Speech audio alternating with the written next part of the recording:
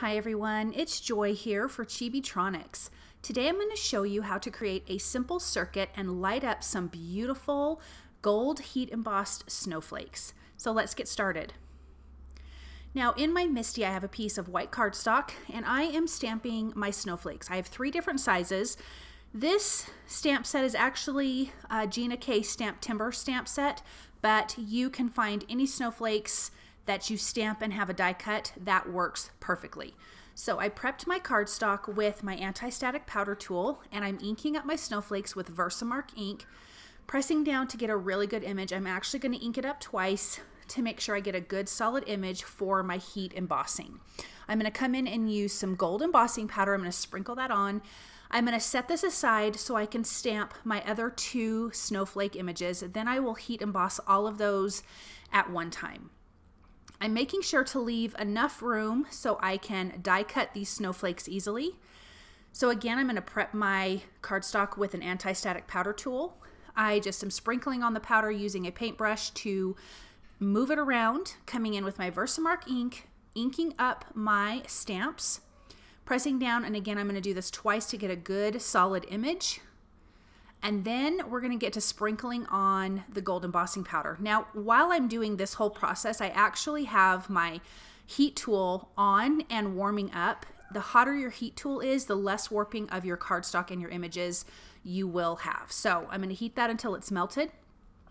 All 3 of those images. And I just love watching gold embossing powder, or any embossing powder for that matter, melt. I just think it's so pretty. You know it's melted when it's nice and shiny. Now I'm going to stamp the sentiment. This stamp set has a sentiment that goes inside this snowflake. I'm going to stamp it up with the darkest color of the Island Oasis ink set from Pinkfresh Studio. Then I'm using the coordinating dies. I'm using some low tack tape to hold these in place. I will run these through my die cut machine and we will have some beautiful, beautiful snowflakes. Don't use any really strong tape here because you don't want to pull off any of your embossing powder. Like I said, this is just low tack tape holding it in place, and I'm going to tape it down in a couple different spots so it doesn't shift or move. Now for my background, I'm going to use all 4 of the colors. Right now I just have 3 of the lightest colors from the Island Oasis ink set from Pinkfresh Studio.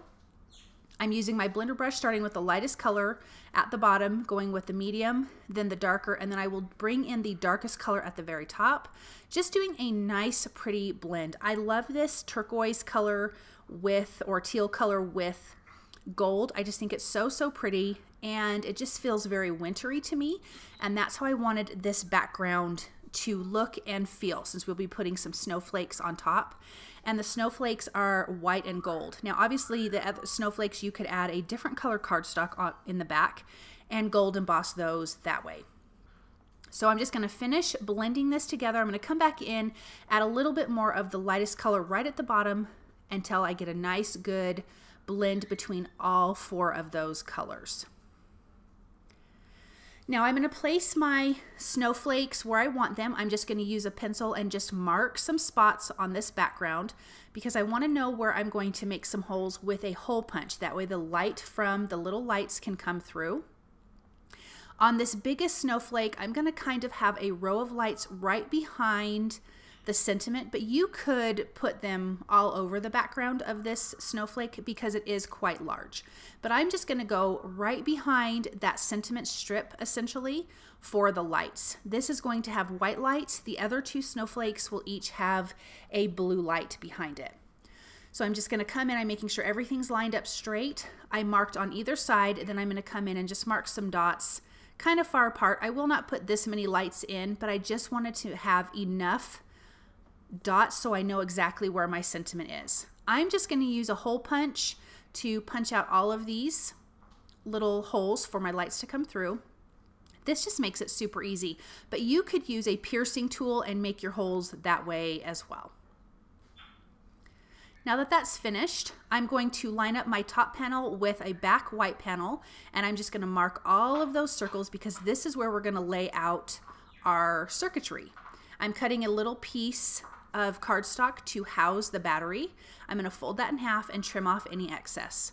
I'm going to adhere that in place on the bottom left side, And now we're gonna come in with the copper tape.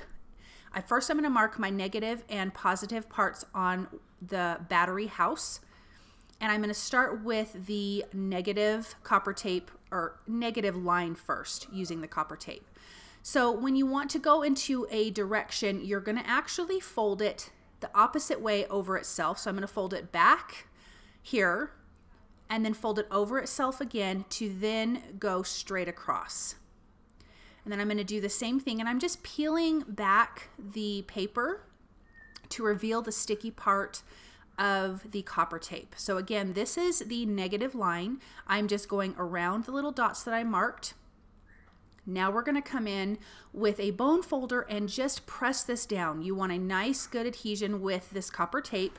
So a bone folder is a really nice way to make sure that this is nice and snug to your cardstock.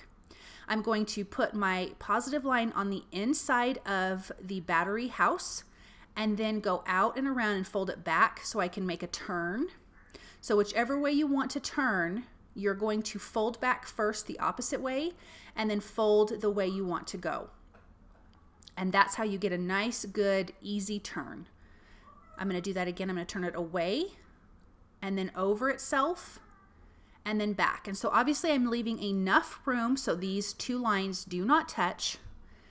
And that way the lights have sticky backs. So you're going to stick it to the positive and the negative, and you need to have a little bit of room in between so it can touch both positive and negative line. So I'm just going to wrap this around. This is a super easy, simple circuit.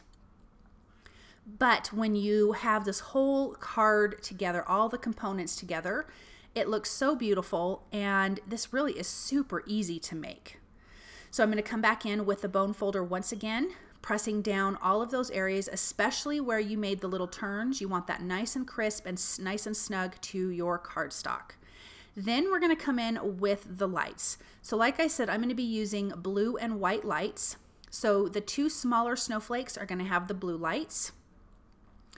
And then that larger snowflake is going to actually end up with 3 white lights. That was plenty to light up behind that large snowflake. So I'm going to make sure that on each one of the lights there's a positive and negative. Make sure they're touching the corresponding lines. So here are the rest of the white lights, and I'm just going to kind of evenly place those, and they are lined up perfectly. Now we're going to come in with some foam tape. This needs to have 3 layers of foam tape. Well, first I wanted to check and make sure all my lights were lined up. This one was a little bit off, and I'm just going to lay my piece over, and now that was good. So now we're going to do the foam tape. So we need 3 layers of foam tape around the perimeter of the whole card. You also need some layers of foam tape around your little battery, because you don't want your battery to slide out. So I do 3 layers around that as well. And it's okay if it goes over your copper tape. This one even went over the light a little bit. It doesn't interfere with your lights turning on at all. So once that's done, I'm going to peel back all of the release paper. I'm going to actually stick this in my MISTI to line it up. Now you will notice I do not take the paper back off of the foam tape around the battery. I leave that on so nothing gets stuck, and my battery I can press down, and that has that movement still. So now I'm going to line up my snowflakes here and adhere them in place. That large snowflake is going to have some foam tape behind it, so I'm just going to use some regular adhesive for the smaller snowflakes and then foam tape for this larger snowflake. I will trim off the excess of these snowflakes except for the larger one. So just the 2 smaller ones. I like the larger one hanging off the edge. Now I'm going to come in and stamp the push here stamp, so that way your recipient knows you need to push this card. Then we're going to come in and add some snowflake sequence from the Unicorn Snow Mix from Belle Rose. And I'm going to add a few of those around, and these are iridescent and they're so super pretty, and I'm just using a little bit of liquid glue to adhere those in place. Once this is done, this card is completely finished, and here it is all lit up. You can see the blue behind the 2 smaller snowflakes, and then all of those beautiful white lights behind that large snowflake just lights up the whole card. Thank you guys so very much for stopping by and watching. I hope that you enjoyed this project, and I will see you soon. Bye.